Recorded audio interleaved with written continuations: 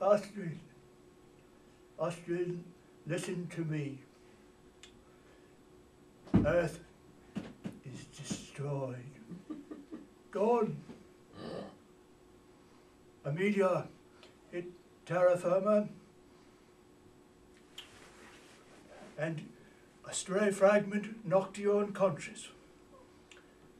And I had to get a fireman to carry you into the spaceship I was building in the basement just for this eventuality, which I never thought would happen, but always feared.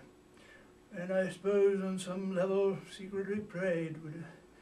But now you've come around. Let's hear it for the amateur astronauts of the world.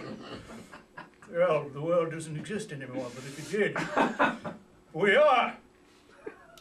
Now for the other news.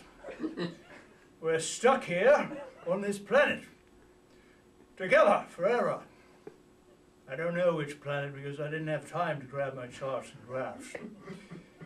No one can be expected to do what we must do. We must go on. We must have children, a boy and a girl. And from there, generations will live on. With some genetic defects, yes. Promise me you'll never give up. Because I've learned one thing from the near destruction of all known life. I've learned that self-pity is asinine. Now a real twitch spasm.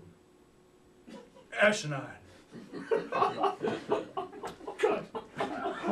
Oh God.